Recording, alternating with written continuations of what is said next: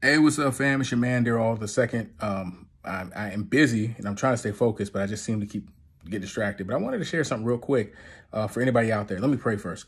God, I pray this message is what you want to be said, and I thank you for the courage to have done what I'm about to talk about. And so I pray you get the glory out of this message in Jesus' name. Amen. I just want to say, take a leap of faith, take a risk. There are some of us out there who we know in our heart of hearts there are things that we desire to do, but the thing that's preventing us from doing it is fear, worry, not knowing what the outcome can be, rejection, whatever it is. And I just want to tell you, Joshua 1:9 says, be bold, be strong, take up courage, for the Lord thy God is with thee. Do not be afraid, do not be dismayed. And then he repeats himself and says it again. I said, be bold, be strong. And there's another verse in the book of Judges where there was a man of God who God had called to liberate the people of Israel from their enemies. His name was Gideon. And he found it unlikely that God would call upon him. And given the circumstances, he was even questioning God, where is the God of our ancestors? We heard of these miracles and things. Look what's happening to us. And what ended up happening was the angel of the Lord, who we know is Jesus beforehand in the Old Testament, but he doesn't go by that name. He said to him, hey, mighty man of valor. And Gideon's like, mighty man of valor? What are you talking about? Look at the situation we're in. How can I be? Look at all this. And when he was telling him that God would use him to help liberate the people, he was questioning this because it just seemed highly unlikely given the circumstances. But he asked God for a test. He said, if this is really true, then I ask you, when I put this fleece out, let it wet dew on the fleece tomorrow and everything else be dry. So the next day, that's what happened. And then Gideon said to God again, Lord, listen, I don't want to forgive me, no disrespect. I need one more test. Can you please, this time tonight, let the dew hit everything except the fleece? God did that. So he knew without a doubt God was calling him to the task that he was commissioned. And there was still some fear, but God honored his request. And I can say in my life at different points, and even recently, there were things in my heart that I desired to do. And I was dealing with fear of rejection, fear of what have you from previous situations in life, and just worry. And I just had to realize that I had to take a leap of faith. And I said, God, please give me the courage to do this. Please give me the strength to do this. I might even say I come against fear, but I know I humbled myself before the Lord and asked for his help, and he helped me do it. And so I want to encourage you today, whatever it is God is telling you to do, maybe there's a bridge that you have to cross, but you're afraid. Call on the name of the Lord. Ask him to help you with the task, and he'll give you the strength. And if you're not sure if it's for you or not, ask him to confirm whether that's for you or not. And he will. In some way, shape, or form, he'll allow you to recognize in some way, yes, I'm calling you to do this. Yes, this is a blessing, but you got to take a leap of faith, because the Bible talks about faith without works is dead. If you don't put your faith in action, how can you expect certain things to occur? God is like, listen, I've made the provision, but I'm waiting on you to respond to what I've done. Do you trust me enough that even though physically you don't see what you desire, because faith is invisible, you trust the outcome will manifest? I mean, Abraham, when God said, come to a land in which I will show you, he didn't even know the land yet. He had no idea where he was going, but he knew he was following this invisible God, and God made true on his promise.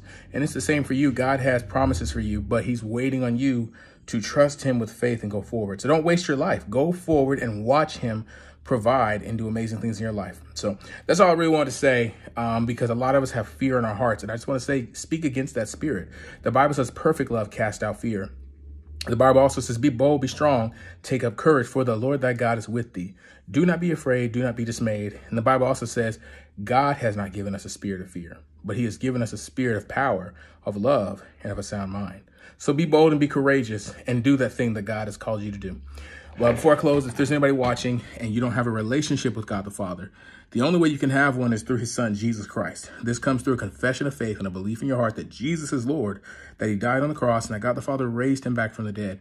And if you believe this in your heart, you confess it with your mouth, then his spirit will come into your heart, and you will be saved from the penalty of your sins, adopted in the family of God, and you will become a child of God, not because of your works, but because of your faith that you placed in Jesus.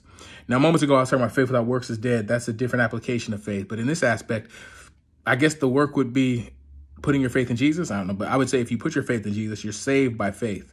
You're saved by grace through faith, not of yourself, lest you be able to boast. So it's not works oriented in this aspect where you do works that you get into heaven. No. The finished work on the cross that Jesus did when he died and went to hell, took captives, set the captives free, conquered death and the grave, came back to life. Placing our faith in him it grants us acceptance in the family of God, and it grants us a pardon for our sins, and we are forgiven. As a Christian, you are in the world, not of the world. So there will be moments where you're attacked and persecuted for the name of Jesus, because you bear his name and you carry his spirit. And that anointing, that spirit, when you go places, the devil, people who are dealing with demons, they feel that. But you overcome by the blood of the Lamb, by the word of our testimony. And God is giving you the strength, the weaponry, and the know-how to overcome the adversities that you will face. So I just want to encourage you today to not allow the enemy to stop you from moving forward, and just realize that you're not alone.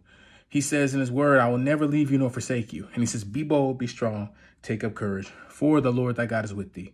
Do not be afraid, do not be dismayed. So if you're interested in this journey, because it's important to know Jesus, because then you die. If you don't have a relationship with him, you're not going to go to heaven, you're going to go to hell. And he does not want that. He gives you a choice. Here it is right now. So just repeat after me and mean this from the heart. Jesus, I believe you died on the cross. I believe God the Father raised you back from the dead. Please come into my heart and be my Lord and my Savior. If you did that, his spirit is in your heart. Your name is in the book of life. There are angels celebrating in heaven because you've crossed over from death to life. And the next step would be to get into a Bible-based church and watch God transform your life, because he's got an amazing thing in store for you. I think that's all I got. My name is Daryl Alder II. I'm on Instagram, YouTube, and Facebook. Oh, and I just wrote a new book. I just published a new book on Amazon. It's called Random Thoughts of a Believer. When I get my shipment in, you'll see me holding them up in the camera. But you can go on Amazon and check it out. I think it'll really bless you. I have a couple books on Amazon, actually. I wrote one years ago as well called God and His Men, a Spiritual Enrichment Plan.